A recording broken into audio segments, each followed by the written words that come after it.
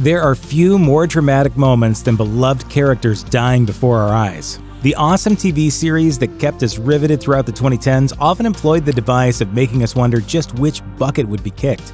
Here are the TV deaths from the past decade we're still mourning. It's no easy feat to pick the death that rattled fans the most throughout Game of Thrones' 8-season run. This was, after all, a series in which some beloved fan-favorite characters were dropping like flies, letting the audience know that no one was safe.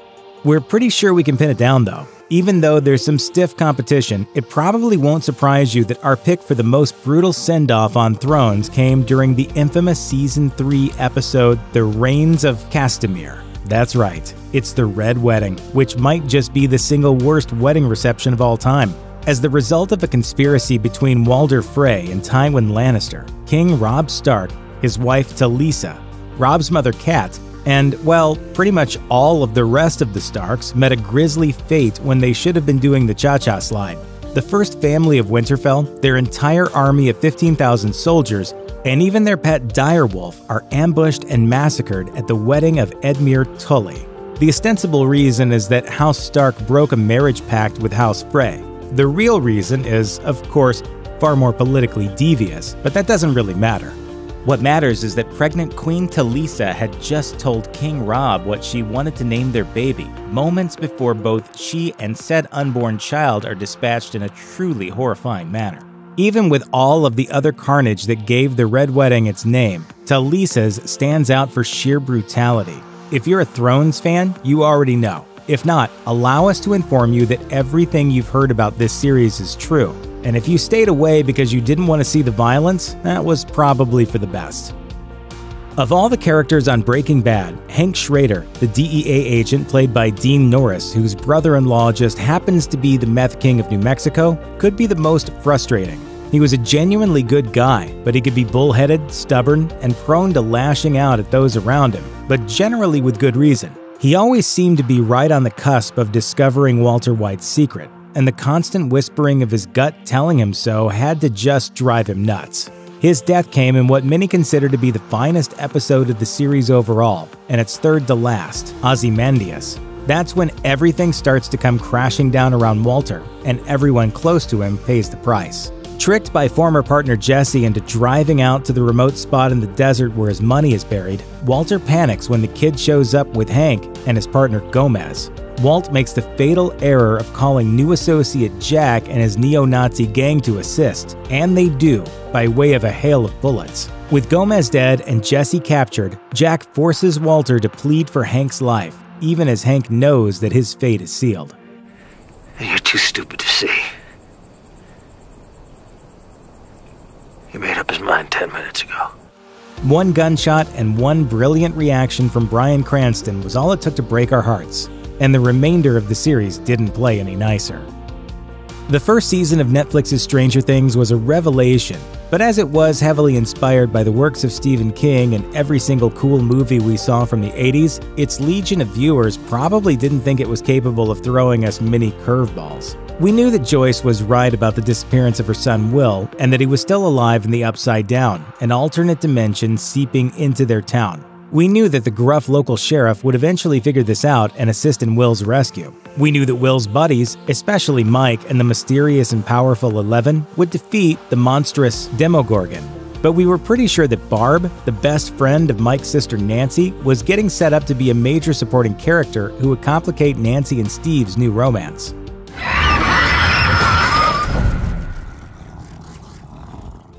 It turned out we got that one pretty definitively wrong. Barb getting sucked into the Upside Down in just the second episode was a major shock. We even held out hope that she'd make a surprise return, right up until the moment when 11 found Barb's body in the Upside Down, being used as an incubator for some gross slug things. The only good news here is that Will didn't suffer the same fate, but he had plenty of problems of his own. Way to string us along, Stranger Things. Even if you never read the comics, you knew something bad was going to go down the moment Rick Grimes ordered the preemptive strike on the supposedly tiny Savior Gang near the end of the 6th season of The Walking Dead. If you had read the comics, you knew exactly what was likely to happen, and you may have stopped watching the show around this time just to save yourself the trauma. turned out there were a lot more of the saviors than Rick thought, and that their leader was a smiling psychopath named Negan, who carried a baseball bat wrapped in barbed wire and had very little patience for anyone who crossed him. After Rick's ill-fated attempt to take out his gang, Negan responded with some head-bashing fury. You don't really think that you were going to get through this without being punished now, did you? With Rick and company held captive, the noble Abraham was the first to get his head used for batting practice, and for a brief moment, we all entertained the notion that the beloved Glenn would escape his cruel fate from the comics. After all, his death had been teased earlier in the season, only to lead to a miraculous return. This time, there was no miracle, and there would be no return. Glenn was taken down in front of not just his friends, but his girlfriend Maggie, who was carrying his unborn child. If anything, Glenn's execution on the show was even more gruesome and heartrending than it was in print, and one of the most vicious to ever be seen on the show. And in case that wasn't enough, the show added insult to head bashing by making us wait for months between seasons 6 and 7 for this brutal resolution. BoJack Horseman really is one of the funniest shows out there, but it's always been totally, enthusiastically willing to just wind up and sock viewers right in the gut with some devastatingly emotional storytelling. Perhaps the series' most brutal moment came near the end of Season 3, in an episode appropriately titled, "That's Too Much, Man." That was not only the catchphrase used by Sarah Lynn, BoJack's old co-star on the 90s TV show Horsin' Around, it was a pretty apt description of the episode itself. As Sarah Lynn prepares to celebrate 9 months of sobriety, the troubled former child star gets a call from BoJack asking if she wants to party. Feeling like he has nothing left to live for, he suggests the two longtime friends go on what he calls an epic bender. Of course, she agrees, and hilarious hijinks ensue as BoJack attempts and utterly fails to make amends to everyone he's harmed while the pair are absolutely wasted for the next… well, it's not really clear how long it goes on. It's tough to figure out because they keep blacking out, but it feels like months. After going through a truckload of pills, booze, and heroin, the duo finally end up at a planetarium, and while they take in the show, BoJack appears to reach some kind of Zen mind state, coming to a realization about his place in the universe. The only thing that matters is right now. This moment. This one spectacular moment we are sharing together. Right, Sarah Lynn? She doesn't answer. While BoJack was coming to his epiphany, Sarah Lynn was passing away from an overdose, with BoJack being, at the very least, partly responsible.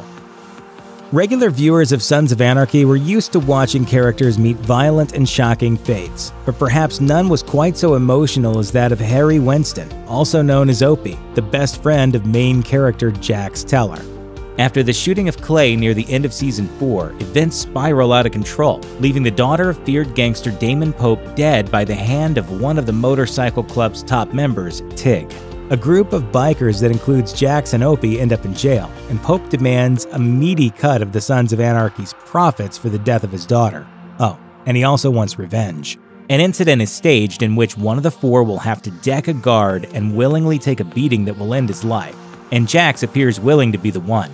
But at the last minute, Opie steps up to give new meaning to the phrase, "take one for the team."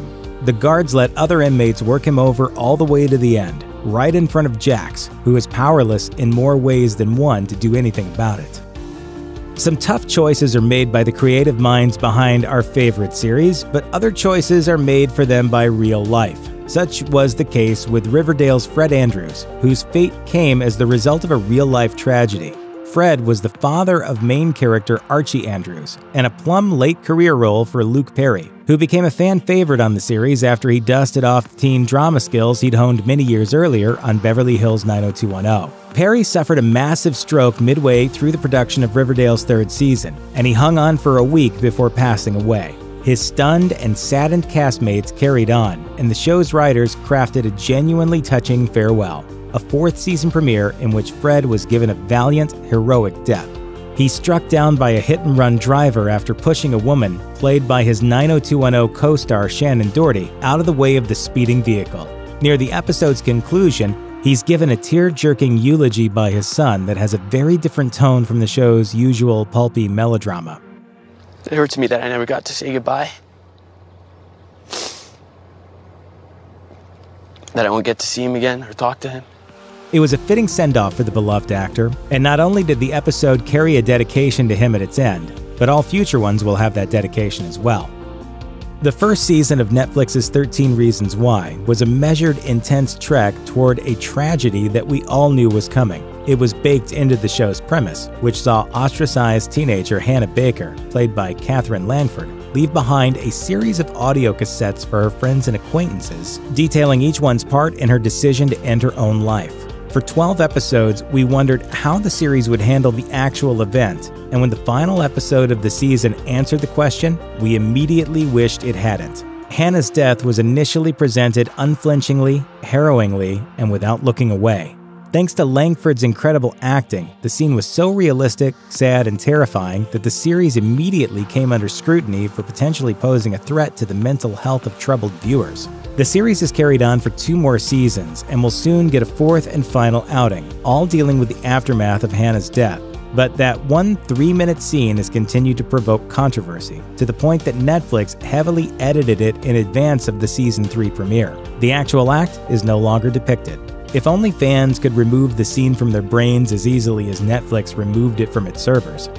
If you or anyone you know is having suicidal thoughts, please call the National Suicide Prevention Lifeline at 1-800-273-TALK, 1-800-273-8255.